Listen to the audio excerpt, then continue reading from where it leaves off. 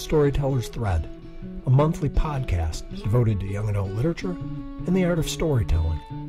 I'm your host, Sean Connors. On each episode, we invite an author for young adults to take us inside their work, and in doing so, to talk about their writing process, their inspiration for writing for young readers, and the general ins and outs of earning a living as a professional storyteller. So, whether you're a compulsive reader, an aspiring writer, a teacher or librarian, or simply a frustrated reader who's counting the hours until you get home and dive back into that novel that's waiting for you on your nightstand, this is the place for you.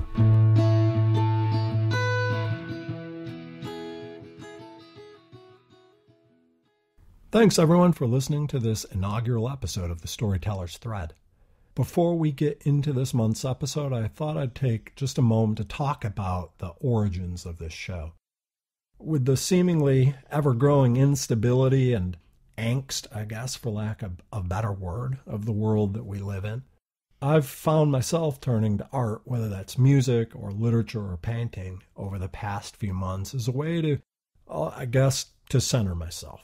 As someone who reads and writes about young adult literature, I've been toying with the idea of producing a podcast that invites authors to sit down and to talk at length about their work for some time. But honestly, it's been difficult to find the time necessary to produce a program of the sort that I felt I could be proud of.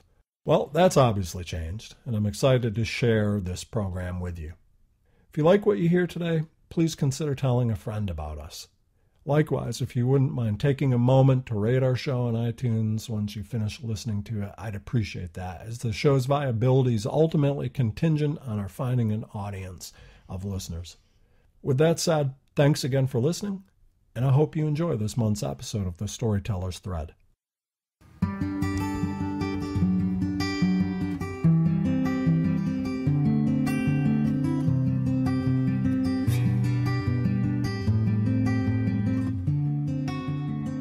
When Eliot Schrefer sat down at a computer to learn how a pair of Bonobo brand pants he'd purchased had gotten their name, he likely didn't imagine that his internet search would lead him to travel to far-off places like Congo and Indonesia to learn more about how human activity is impacting the welfare of great apes.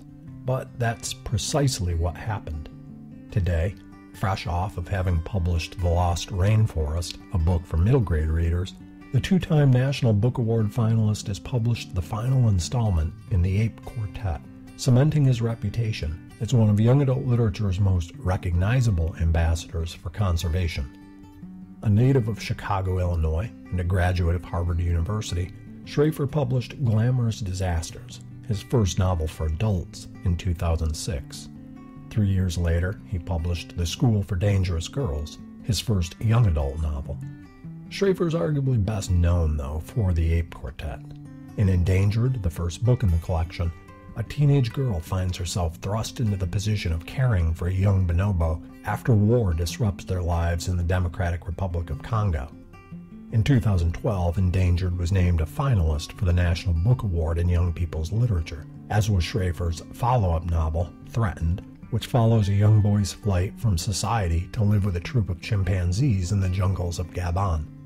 In 2016, Schrefer continued his exploration of the human-animal relationship in Rescued, which examines the issue of animal rights from the perspective of a teenage boy whose family is no longer able to care for a mature orangutan his father brought to the United States as an infant. In September of this year, Schrefer published Orphaned, the final installment in The Ape Quartet, which is told from the perspective of a young female gorilla, and which imagines the first encounter between gorillas and humans thousands of years ago. To varying degrees, characters in Schrefer's novels are forced to confront their complicity in systems of oppression as they struggle to determine how to live in a world beset by suffering, animal as well as human. Readers don't get off any easier as Schrefer challenges them to examine their lives for the purpose of understanding how, in our consumer-driven materialist society, one's actions invariably impact others. I recently spoke with Schrefer about his interest in conservation, his writing process, and the future he envisions for himself as he moves beyond the Ape Quartet and prepares to tackle new writing projects.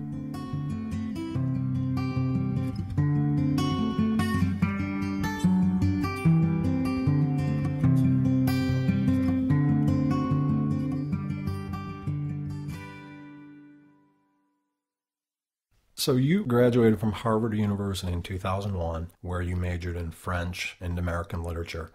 And you later found your way to New York City, where you eventually took up residence. I'm wondering, as you're packing the car to leave Harvard, did you know at that point that you'd pursue a career as a writer? It's a great question. I think deep in my bones, I had the hope of being a writer. But when I was growing up, my mom was writing in the house. She wrote three novels that she kept submitting and that were never published. And when I was a little kid, it worked in my house like it probably does in most houses, where the youngest person in the house is the one that can work the printer. So my mom would print out her books, and she would like be setting up the dot matrix printer, and I would hear Eliot, and I would come down, in third or fourth grade and help her sort of print them out. And I think I was learning a lesson without even knowing it at that young age, which is just, that it just doesn't work. That this is a dream that you could have, but you'll never succeed at it. So I figured, if my mom can do it, I guess no one can. And so I think I was sort of hedging my bets for a lot of my life. I wanted to do something stable. My dad changed jobs a lot when I was a kid. Considered studying evolutionary biology as my major, which is, I'm sort of coming full circle now back to that interest. But I wound up, sort of my eyes broadening to what was possible out there in a life, and comparative literature seemed to have a lot of answers to questions that were important to me at the time of, what does it mean to be alive? How do you deal with sort of a lot of the very basic existential questions? And so then after I graduated, I lived in Rome for a year. I taught at a boarding school. It was basically a teaching internship. And then I needed a place to land afterwards, and I landed in New York City. And I haven't really left since. And I had a lot of different jobs. I was temping. I was applying to grad programs in comparative literature.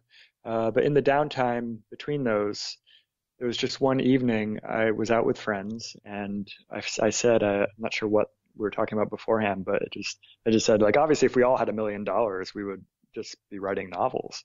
My friends just like kind of a lull came over the group. My friends looked at me like, no, I wouldn't. That sounds awful. I would never want to work on a book. And that's when I realized I'd inadvertently revealed something to myself about myself, that this was just an assumption I thought everyone had. And so it was really my desire that I had shielded myself off from. So that's when I looked into writing as a more, you live one life, and if this is really what you want to do, then give it your very best shot of making it happen. So that's when I started really writing in earnest. And your first two books, Glamorous Disasters and The New Kid, were written for an adult audience, and The School for Dangerous Girls, which was published in 2009, I believe, marked your first experience writing for young adults. So what inspired you to make that move at that point from writing for adults to writing for younger readers?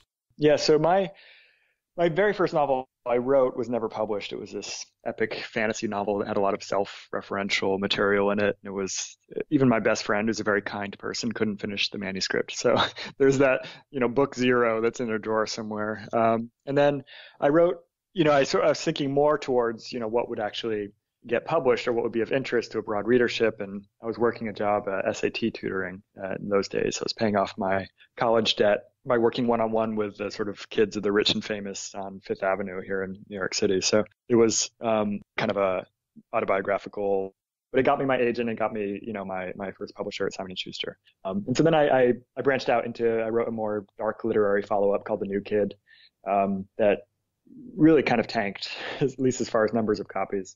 Sold tens, if not dozens of copies. So at that point, I was not sure what to do next. And it was actually why it landed on me in a way, because David Levithan, who's then became my editor for the next 6 or 7 books, including the Ape Quartet, he read Glamorous Disasters way back and just emailed me out of the blue and said, would you be interested in having lunch? I think you have a voice that could translate to young adult.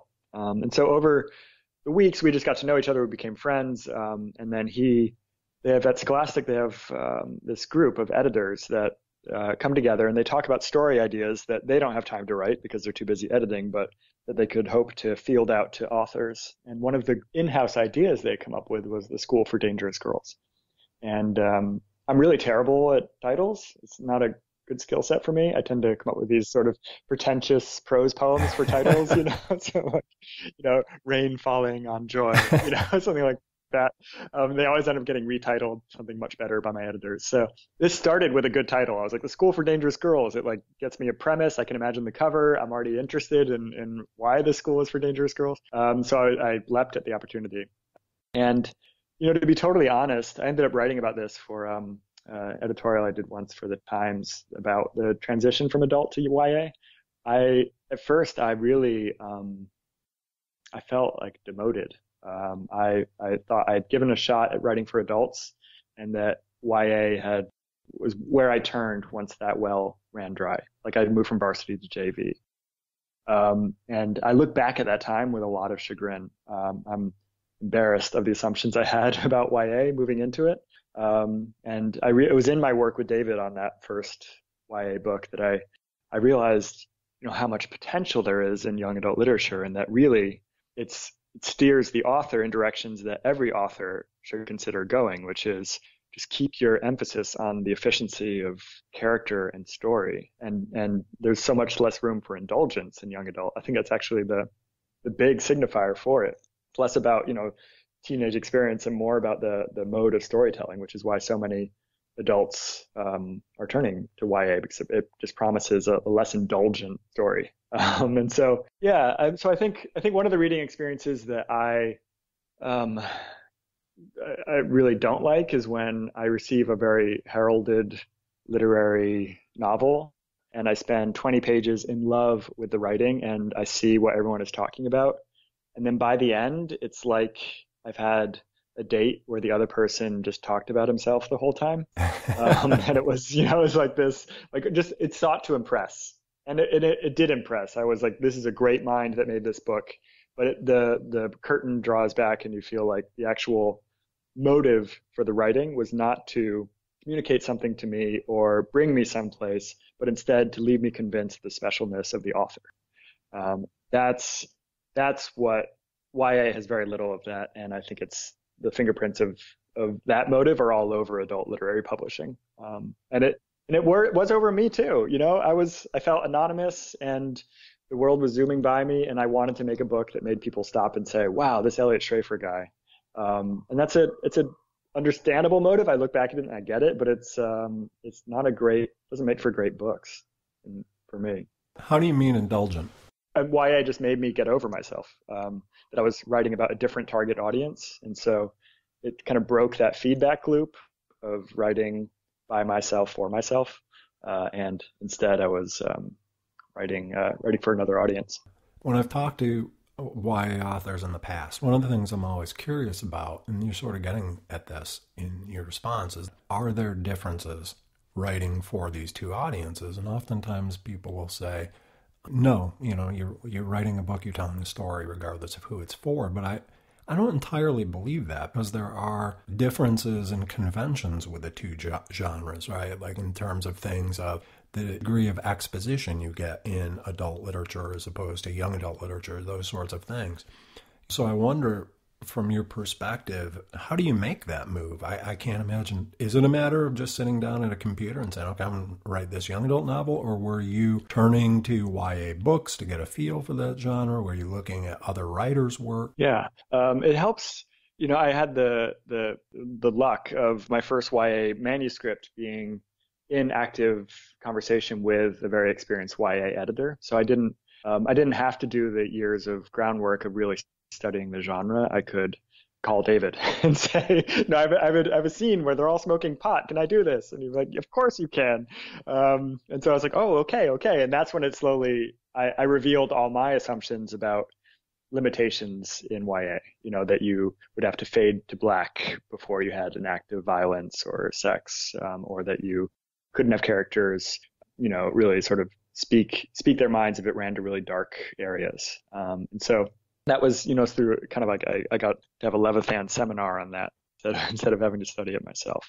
But I think, part of it is, so when you're writing for children, you do come across this mentality. I teach in an MFA where a lot of the other faculty write for adults. There's just a smaller segment of children's literature faculty.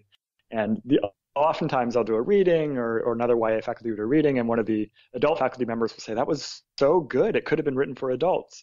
And so I think there's this, the answer is like, it could have been, but it wasn't. It was written for teens. So what are we having for dinner? And I think it's because there can be this defensive-ness when you're talking about the place of YA in the broader literary world, that I can understand why we would want to answer that everything is permitted, so that it doesn't seem like some slimmer version of literature. But it really is, to me, there has to be some sort of looking into what the experience of being a young person. I think that's pretty unavoidable in YA, but how you do it, there's very few hard and fast rules about what you can't do. But I do think readers go into a YA novel with a set of expectations, and that YA novels that don't deliver on that in some way might have been miscategorized to be in the genre in the first place.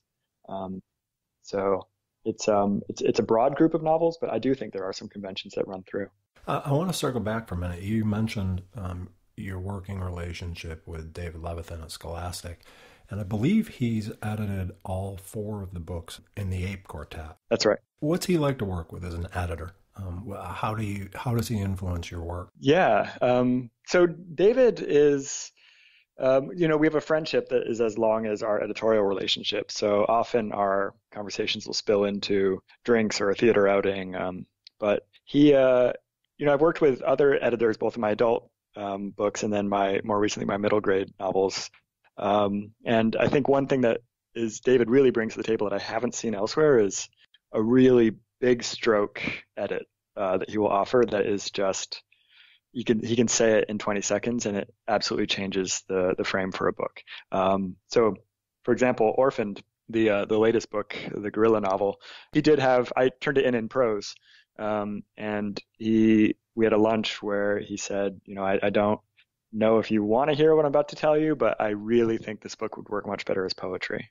And it's hard to imagine another editor having maybe the courage to offer such a huge edit, but also to have not just like dived into the pages and made marginalia, which you would have already missed that like large scale note. I think he's just got a very big sense of what's possible in YA, and also just a lot of wisdom about very basic elements of a book. I'm trying to imagine you turning in a complete manuscript only to hear that this might work better as in a poetic form. I mean, what's going through your head at that moment? Well, I went through all the stages of grief, basically, and I was so at the moment. I wish there was like video of me in this coffee shop, because I just like sat back with my back rigid and it was just like resist.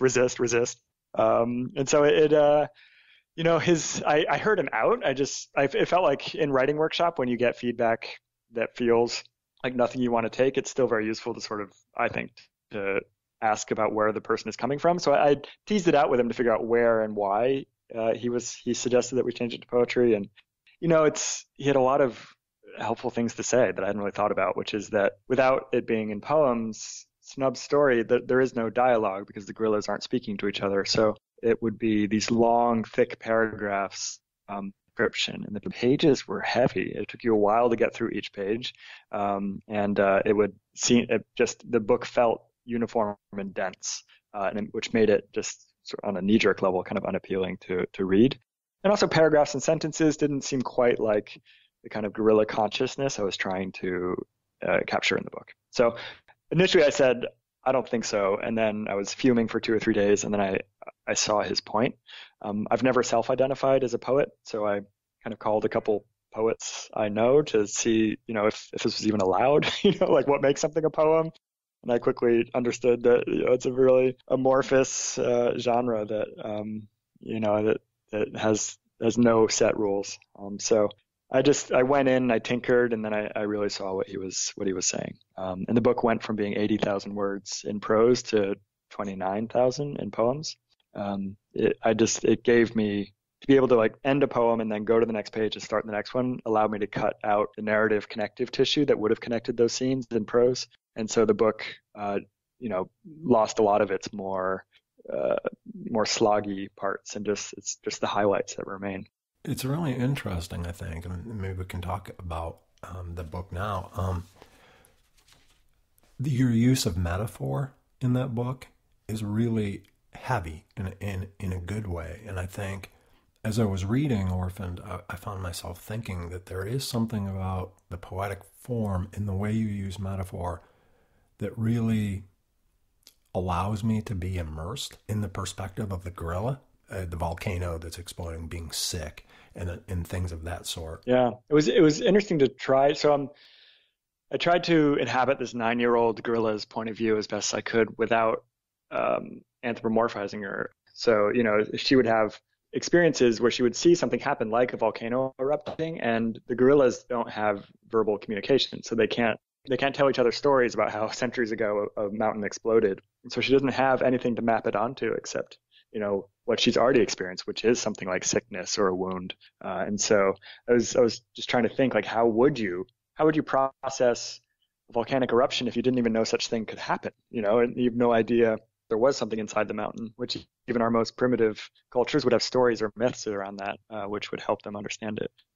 But it's with a poem, there's with prose writing, we often think that like the first line and the last line of a chapter hold extra weight because the reader has to be rested going into the first line just by nature of turning a page and starting the new chapter. So it carries more emphasis. And the last line also might be the last moment of that reading experience for the reader. So often you get your power lines, I think, in books in those moments. And with a poem, you end up with more of those because of the line breaks. I think it just slows down your reading experience of the words, just the physical process of reading a poem, which I think allows some images to sort of sit more intensely in the reader's mind. Orphaned, I believe, comes out tomorrow. Yeah, this is its birthday eve. You've got to be excited about that. I am. It's it helps. Each book that comes out makes you a little less frantic about the fate or what's going to happen once the book's out in the world, just because there's more out there to carry the weight if a book just vanishes. But I am excited to get it out there and see what happens and get to talk to people about it. So in its original form as a prose novel, was it at that point written from the perspective of a gorilla? Yeah. So the prose version of Orphaned I actually wrote during a residency. I was at the McDowell colony a couple of years ago. And I had a month in a cabin in the woods. So I was sitting in front of this window, just staring at the forest, and had a picture of a gorilla that I was imagining was my snub in front of me, and wrote it out in its prose form. I had an outline of what I wanted to have happen, and just wrote paragraph after paragraph. But it was, it's without a sense of future and past, which is one of the things I thought a gorilla wouldn't have as strongly as we do. That it was hard to make a lot of the usual parts of making a narrative weren't available to me. So I had to make it a lot more action intense in order to have the behavior of the gorilla carry through what was going on and what she was feeling, because she couldn't pause and just reflect on the significance of a moment in the way that a human character would. I'm curious, what motivated that choice? So for listeners, the Ape Quartet consists of 4 books. The first is Endangered, which was published in 2012. Threatened was published in 2014, Rescued was published in 2016, and as we said, as of this month, Orphaned. So the first 3 books are written from a human perspective. What prompted your choice to tell this story from the perspective of the gorilla? Yeah, it was a lot of things went into it. It was a long time coming. I think I've at this point, since I started writing Endangered in 2010, at this point I've had 8 years of thinking about apes and how they experience the world and how they relate to this now human dominant world. And it was somewhere I was reading in my gorilla research, I was reading the memoirs of Diane Fossey, but I found even more useful actually the memoirs of George Schaller, who preceded Fossey in the field and studied was one of the first to look at lowland gorillas in Rwanda. And he had such sort of charming and spirited anecdotes about what he saw the gorillas, how they were behaving with one another. And I realized I don't necessarily need the human interlocutor in this case. That I was, it's Threatened probably gets the closest to removing humans, because Threatened's the story of a boy who's stranded in the jungle with chimpanzees. But I still had this viewpoint character for the reader to access to get through. But I think I had this moment where I was looking at this big stack of books in my room and thinking like all our books are about people, and it seems obvious that they would be, but then when you look at it, it seems less and less obvious when you really think about it, that sure, maybe the majority of our books would be about human lives and human desires and human stories, but there's so much else going on out there, and we can only look at them if there is a human there. Like, I think it sells the reader's experience short and their capacity to empathize short, to assume that they need a human, otherwise it's not going to be of interest to them. And so I started thinking about what this story without people would look like. And so then that's how I started thinking of Snub's story. But a lot gets easier when you have a human main character, and so I lost a lot by having a gorilla central character, as far as the easier ways to make the reader identify with the character. So it became more challenging, and I think I needed the first 3 books in order to sort of build up the skills to present an ape that would be compelling enough to carry the book and not just be the secondary character of the book. As a writer, how did you try to navigate that? How did you go about making a perspective that is foreign to humans more compelling? Since the book's coming out tomorrow, I guess we'll have to find out if it works. But here's what I was thinking as far as how I might do it. One is to give her, there's parts of gorilla-ness that are very similar to what we would experience. So young gorilla females will leave their birth group in order to prevent inbreeding. They will travel off and then join a different group of gorillas. But of course, on the gorilla's level, it doesn't know that she's leaving to prevent inbreeding. She just has an emotional experience of that act. So I was thinking, like, what would she be thinking? What would be going through her mind that would make her want to leave and leave her family?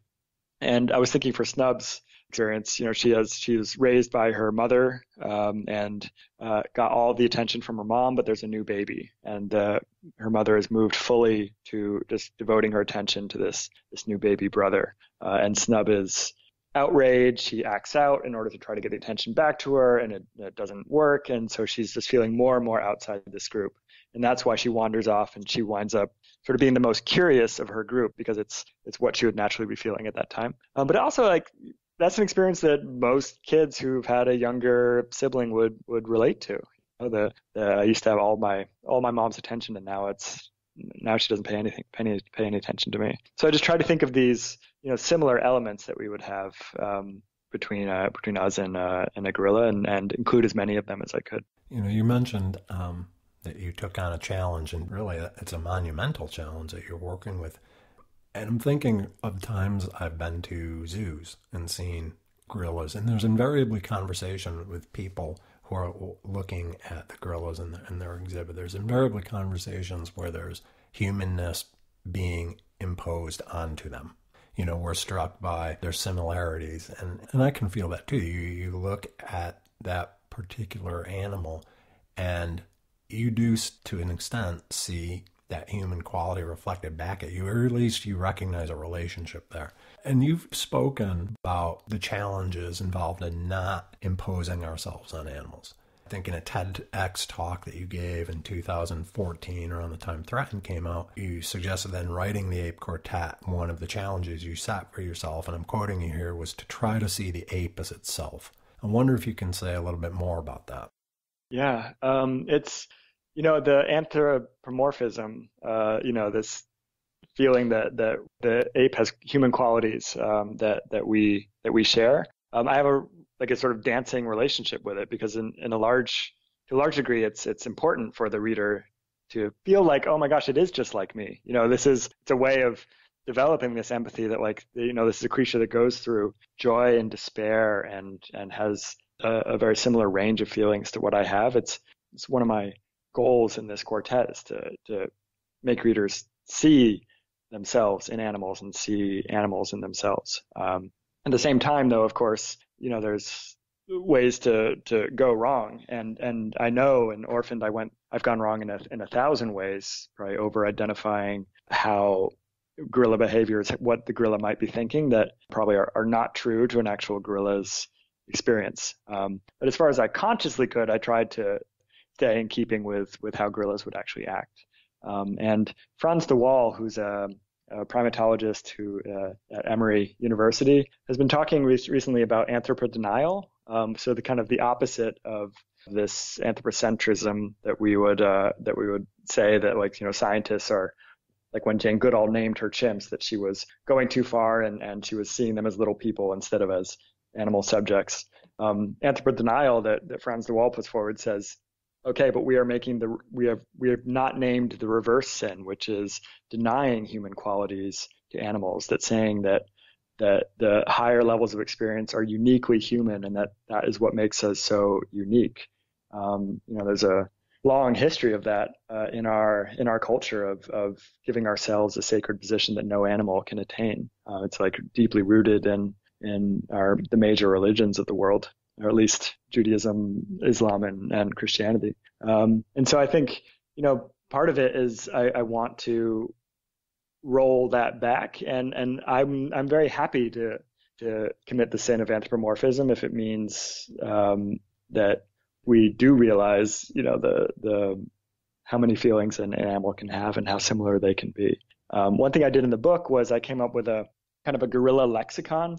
So as I had ideas that I thought a gorilla would have, but that didn't really match up to anything in our language, I just came up with a gorilla vocalization for it. So occasionally in the poems, you'll have a feeling like, for example, hoo, H-O-O, which would express the gorilla sense of what it would mean to be bored. That our word boredom has a negative connotation, but to me, looking at how gorillas act, like if they could spend the day lying on their back in a sunny glade and eating whatever leaves are within reach, that is like the perfect day to them. So the who became this kind of positive sense of boredom, how a gorilla might see it. And so this was a way to kind of capture the alienness of a gorilla's perspective by having these occasional words that just reminded you that this is not a human mind that we're sitting in, so that it was always in play. I guess my goal was to sort of always have a conflict between how much is reserved for gorilla experience or human experience and how much is shared, and to keep kind of playing with that idea. I'm thinking about in Threatened, there's a moment in that novel where one of the characters, Prof, says to the protagonist, our treatment of animals is a great failure of our empathy. I think that's such a really lovely sentiment. I wonder if you can talk a little bit more about that in relation to what you're saying. It seems to me sometimes that the animal welfare is so far off what we consciously think of as far as needing to fight for the protection of a group that is disadvantaged.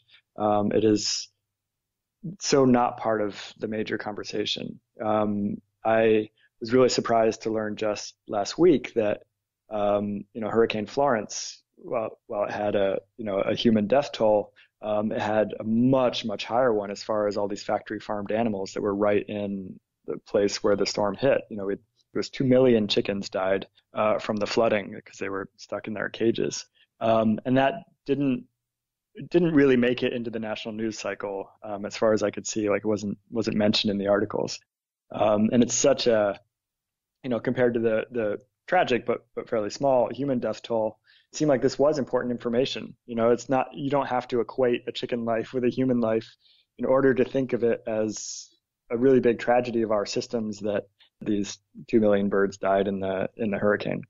And so I think it feels like the sort of animal liberation ideas are so distant that this is like a conversation that might be more at the fore 200 years from now, that we are in some earlier zone that they will look back and think, I can't believe they did this. I can't believe they raised 10 billion animals in darkness and weren't even allowing cameras or to take pictures of the animals. Like, it was against the law to take a picture of these factory farmed animals so that people would know their conditions, that this was permitted. I think will be really shocking in the future. I was thinking it's not like we who live now are somehow wiser or more intelligent than those who lived 100 years ago.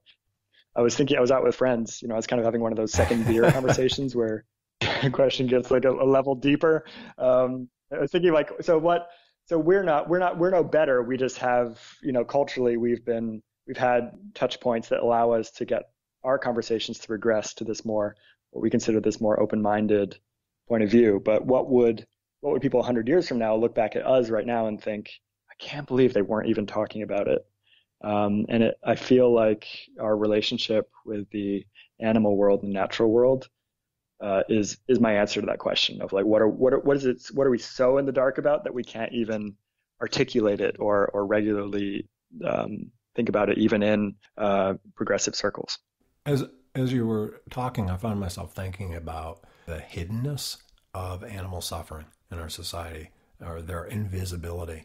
I think in Rescued, more than the other three books, you really focus in on that idea. And there's a moment in that book where the protagonist, it's toward the very end of the book, and the protagonist thinks to himself, couldn't get over how simple and so impossible it was, that so much of the world could be invisible and also present. That while I watched a movie on a plane, palm oil companies were still burning and cutting. Pigs and cows and chickens were still crammed into those windowless buildings I'd driven past in West Virginia.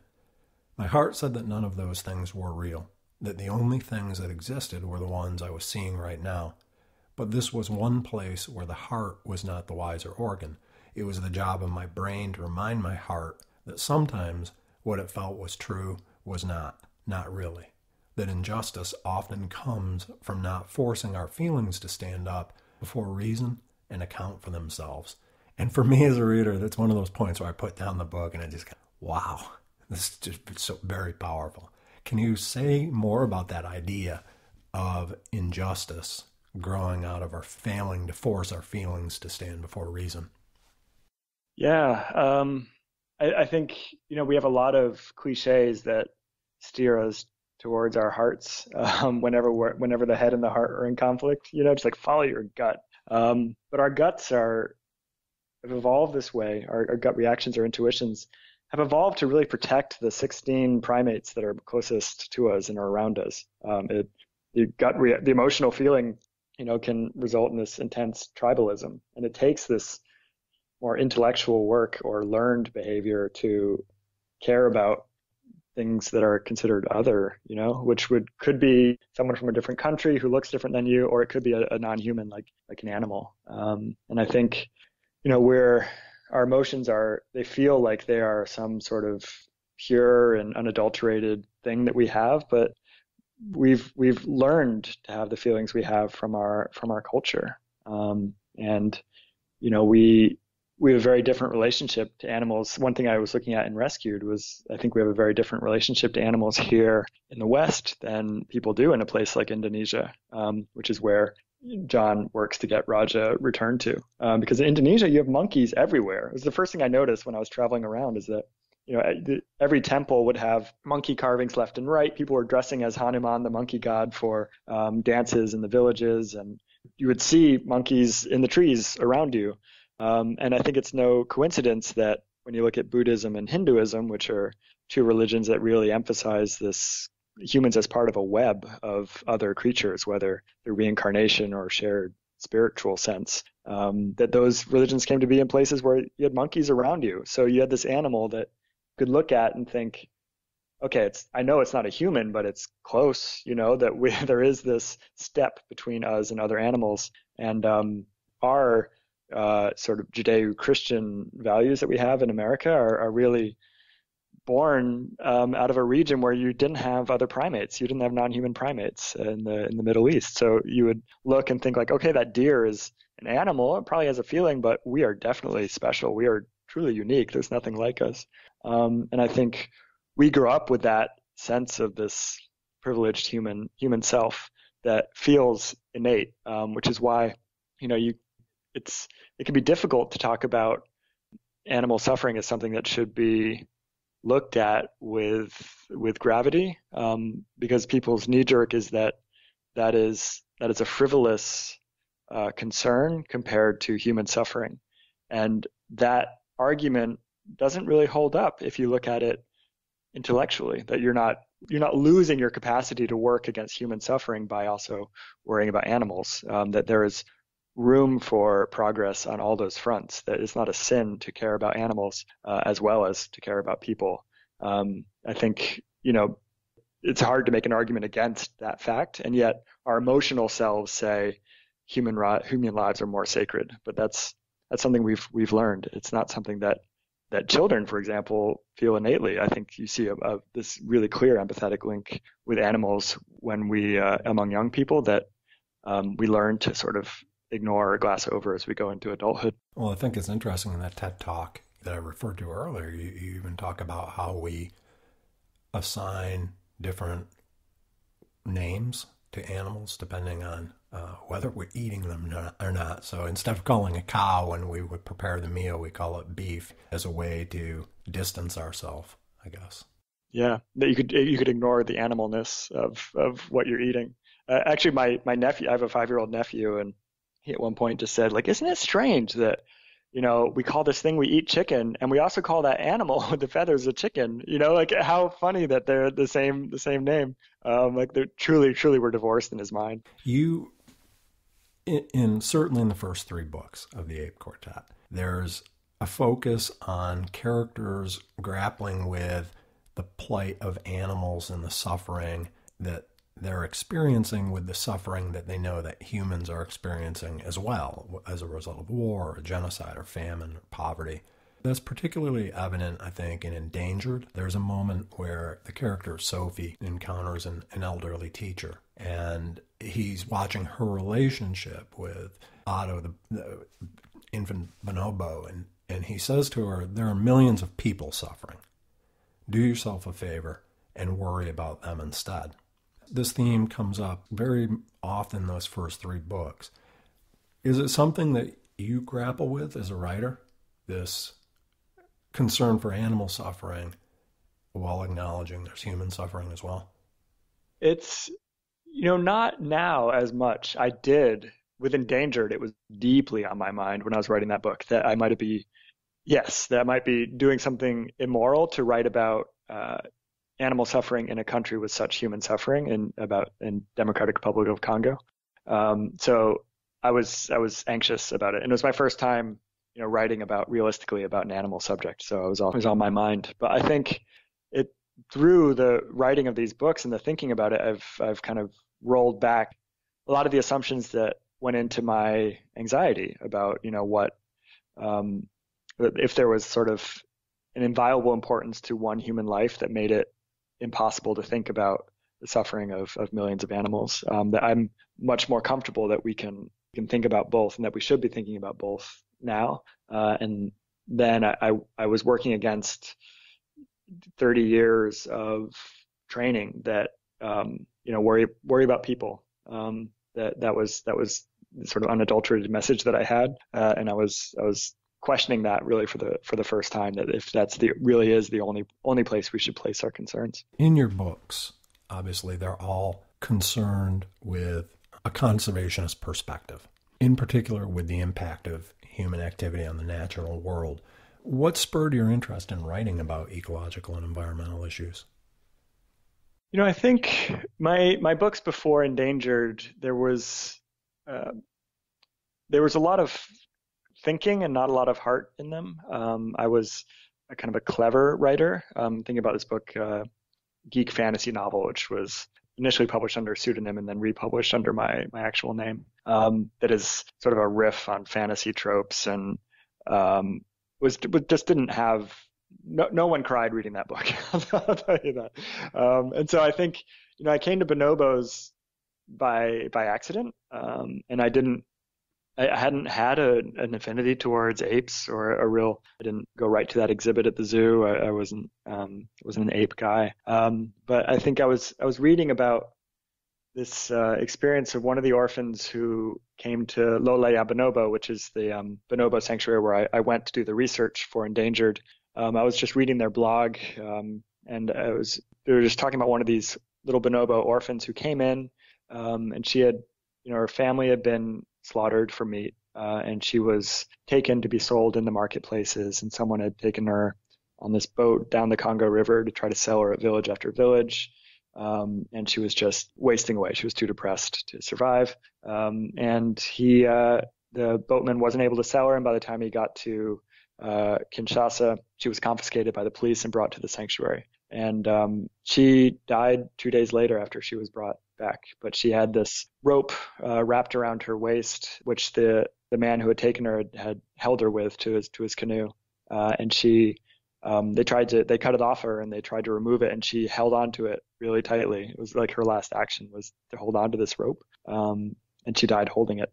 And it was this moment, like this rope represented her worst suffering to me. It was what the man who had killed her family, or at least taken her from the hunters who killed her family and then tried to sell her on the river. It was what he used to restrain her, but it was all she had left. And it was just this moment of like her great suffering was also her last treasure as well.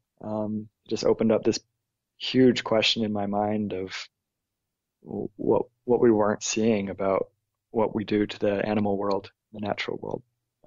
And it wasn't a question of like, could this be a book? It was the first moment in my writing life where I thought I have to explore this. I have to get to the bottom of this. And was that urgency that made me write Endangered. In each of your books, I was struck by the preponderance of strong adult women, and not just their presence, but the really active role that they play in fighting for environmental and conservation issues. So, Endangered, you have Sophie's mother, Florence, who runs a sanctuary for bonobos, combats poaching. And Osgood, her presence is not as strong as Florence's, but nonetheless, you have a woman who travels the world documenting the plight of ape. In Rescued, you have Daya, who runs the orangutan sanctuary in Sumatra, and also the protagonist's mother, who is willing to undertake massive debt in order to rectify an injustice that her husband has done by bringing this orangutan infant to the United States and taking it in as a family pet. Is this just a coincidence, or do you recognize a connection between women's issues and environmental issues? Wow. I'm like taking notes to bring it to my therapist to talk about it. I have my favorite situation to be in among human beings is to be like with a group of powerful women. Like it's like that is my comfort zone. I think there's a way in which a book is so much of that you're consciously putting out there and a lot that you unconsciously put out. And so I certainly didn't have a mission to link our conservation with this sort of sense of strong femaleness or feminism. But at the same time, I do see, women as the answer to a lot of the kind of male problems that we're putting on the environment. And I mean male in a kind of broad sense of this male-dominated society that women also participate in. But when I've, every time I've gone to do research, it's been working with these amazing women in the field. You have, from the beginning, you have these, Leakey's Angels with Jane Goodall and Brute Galdikas working with the orangutans and Diane Fossey with the gorillas. And then, at Lole Abonobo, the owner of the sanctuary is Claudine Andre, who is one of the most charismatic people I've ever met and a huge force in helping the bonobos. And there's also Sally Cox, who's at the forefront of BCI, the Bonobo Conservation Initiative. I think it's just my heart says that women are the answer to the worst problems the world faces, and that men are in general the source of the problem. And so there is no surprise that it would come across that way too in my books. And there's a line of thought, ecofeminism.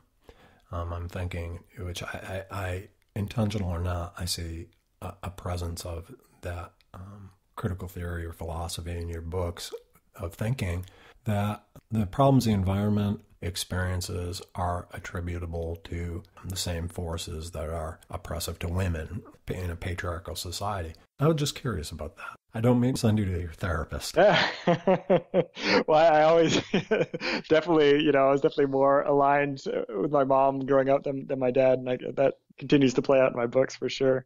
I think it's, there is this, I mean, I can see, though this idea that, this thing is mine, I deserve it, is something that has caused women to be kept in a secondary position by male dominant culture, and also that allows, a creature to be slain and consumed, because of course you have the permission to, as a man. It definitely does seem this idea of who has less of a voice and let's give them more of one, seems to definitely link the two very much. You very clearly invest a lot of time researching both the apes you write about and the nations that you write about. Can you talk a little bit about what your research process looks like and how it shapes your writing? Yeah, sure. So usually I'm researching a book while I am working on the edits for the previous one. So I don't like a speed research is really unappealing to me. It makes me think I'm back in college. So I'll sort of spend 6 months sort of enjoying books that are in some way related to what I'm going to write next. So for Orphaned, that was, reading books that were about guerrilla behavior and guerrilla cultures. And I started with Gorillas in the Mist, Diane Fossey's book, and then branched out from there.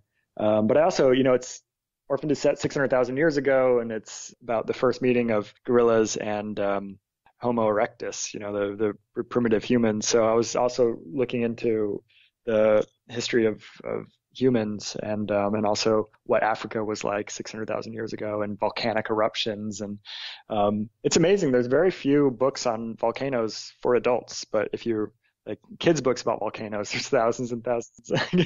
Someone needs to get in there and write, the popular volcano book for adults.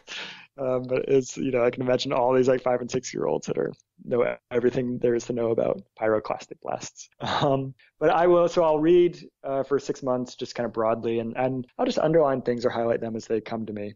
And I need to have the primary sources can't really be on the scene when I'm working on the outline for a book or drafting it, because there's just this feeling of weight to have when there's this huge stack of books next to the computer. So what I'll do is I'll look at all my highlighted and underlined sections and type them up as their own Word document. So I'll end up with this, maybe 40 or 50 page doc that is just the important moments for me as I was researching. And then I'll print that out, and so I'll have it with me in my bag as I go to my various coffee shops to write the book.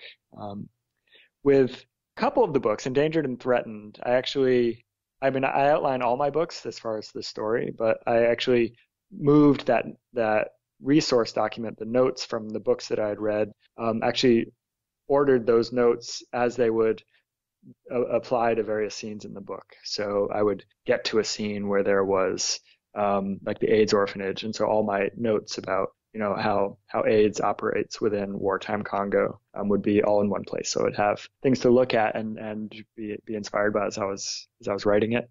With Orphaned, I gave myself more permission to sort of put my notes document to one side for longer periods, just because there is so much more room as far as what might be true or might not be true 600,000 years ago. So we know that Homo erectus used fire, but we don't know how. It could have just been for warmth. It could have been to keep predators away, or it might have been to cook food, but there's a lot of debate about it. And so funnily enough, I felt like I had, more freedom to sort of make them do what I wanted them to do, as long as it didn't contradict what we did know. So I went off on more tangents with Orphan than I had in the previous books. You mentioned too that in the process of conducting research, you've traveled. And Endangered, you traveled to the Democratic Republic of Congo.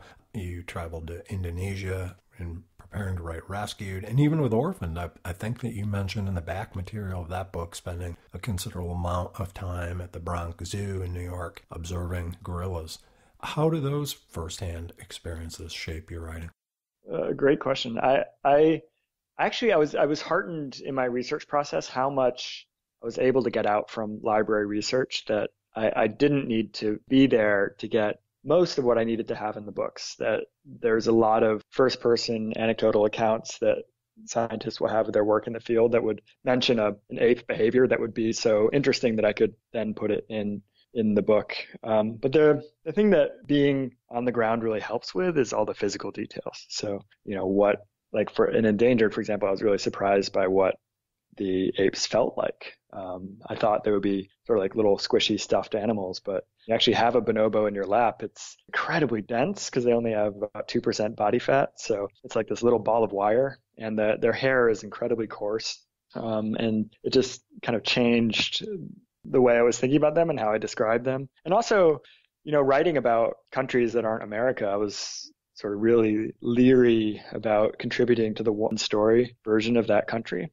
So, Congo had a lot of surprises for me when I was actually there, which, I envisioned this brilliantly sunny, hot country. And instead it was, lower 70s and pretty gray skies and very kind of dim light for my time that I was there in June. And so it was these kind of surprises that helped me try to avoid sort of just contributing to like sort of stereotypical representations of the countries.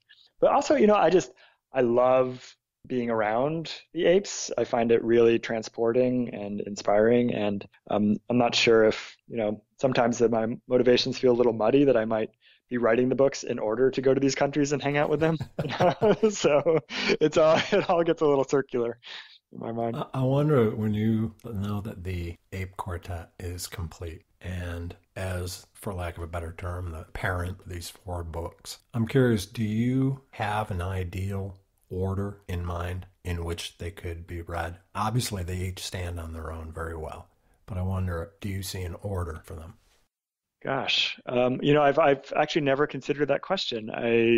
Since I wrote them in an order that feels like the order they are, but obviously, the books aren't sequels. They don't mention each other, so there's no need for someone to read them that way. There is, to go back to our earlier question you had for me, that I'm still rattling around in my brain. It was such an interesting question, this sort of gradual pulling back of the human attachment figure in the books until we have Orphaned, where we have a gorilla as the main character. That I wonder if sort of the publication order, starting with Endangered, mirrors that. So that might be, if we imagine the reading of these books as a slow immersion into consciousness of animals and animal consciousness, that maybe Endangered, Threatened, Rescued, and Orphaned is the right order. I certainly know, Endangered is the one that has a much bigger outreach in the broader world than the other books. It's on, more district lists and state reading and so on. So I think in general, people come to the series through Endangered. That's the majority of them. So that looks like it'll be the first book for most people for the time going, just because of logistics. I asked you because I mentioned to you in a conversation we had a short while back that Orphaned really hit me in the gut. And without giving spoilers, I think it's going to be impactful. If that's the first book that people pick up, it's going to be an impactful book. But I think the reason it hit me so hard was because it was the book that I read last in the series. And there was almost a sense of, paradoxically, it's the last book in the series. Chronologically, it would be the first, in the sense that it's that moment, depicting that moment where human encounters gorillas for the first time. But I think the fact that it falls last in the sequence, or in the sequence of that you've written them in, there's almost this sense of, having read the other 3 books, you know what's to come when you finish Orphaned. Because this is the era that is gone now, which is when the other 3 books are playing out in this more human-dominated era. And you realize the magnitude of that meeting and what it's going to spell for apes moving forward. And I found that really, really powerful. Yeah, that's really interesting. I love talking to you, Sean. You always have these new ways that you make me see my work in totally new ways, even though I've been thinking about it for a decade. That's fascinating. I think one thing when I was reading about gorillas is that I realized there was a moment when the very first gorilla met the very first human. Like, it had to have happened. It's not conjecture that it happened. It happened somewhere for the first time. And this idea, like, humans were not a foregone conclusion. We're so much punier and weaker, and our teeth aren't as strong. And it doesn't seem like a really auspicious creature compared to these gorillas, who are so much more physically imposing. And yet that meeting point was kind of the curve shifted after that point, and humans became the force they are now, and apes are left to a few square miles left in the world. So it did seem like a kind of a nexus point. I don't know if that means if it works better as a coda, or if readers should start there. I'm not sure. But it's almost like returning to an early theme, or like a musical motif, like going right back to the beginning and then closing it out. Well, and the series does that, and you have in the first book, Endangered, you have Sophie caring for the bonobo, and in the last book you've got Snub caring for Orphan, who's a human orphan. And again, there's that sense that, at that point, thousands of years ago, Orphan is very much dependent on Snub to survive. And as I say, really powerful to think about in relation to the other three books of what that meeting sets in motion for the thousands of years to follow. I was listening to a podcast last week, and I heard Adam Duritz, a singer and songwriter for the band Counting Crows. A moment they were talking about art and music, and he said something to the effect of that as an artist, you're only ever trying to feel something, and in turn to help other people feel that same thing. As a writer, what do you want people to feel when they read your books? That's a great question. I think, I want people to feel connected, to feel bonded with something that is bigger than them. When I was 17 or 18, I felt the most disconnected I've ever felt in my life, just like that.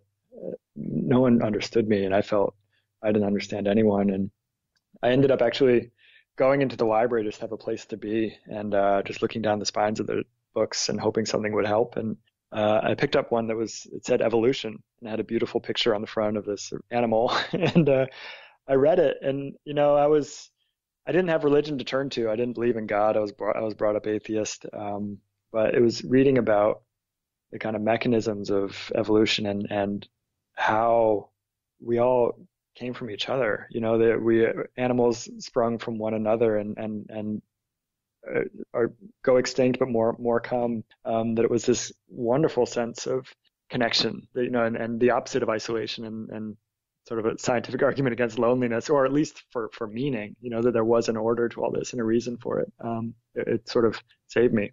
So I think that sense of connection, can be feeling like you connect to a character, or through that character feeling like you connect to the world. So I guess those are the feelings that I would hope to have readers get. So you've officially run out now, Eliot, of great apes to write about. It's true. Evolution needs to provide me a new ape. Wait a few billion years. So what's next for you? What's literally next for me is actually I started an evolutionary biology grad program this fall. So I'm returning to those old scientific roots, and just actually going into the classroom, but I'm doing that very part-time, and I'm still writing books. That's always going to be my main focus. What motivated you to do that? It's funny. So that first book we talked about in the beginning of the podcast, Glamorous Disasters, which was about my tutoring life, SAT tutoring. I was able to stop SAT tutoring last year for the first time after 15 years. And at the time I naively thought, I have all this extra time, I'll just write more. And I didn't. I just played more video games. So I just realized I have this hole in my schedule, and I have to do something formally to fill it up. Otherwise, I will just waste my time. So I had always wanted to sort of get back into the classroom on the learning side, not the teaching side. And so it just seemed like a great opportunity to go in and learn more formally about something that and maybe in ways I can't predict, it'll impact my books. But to just get in there and make sure the scientific rigor is there.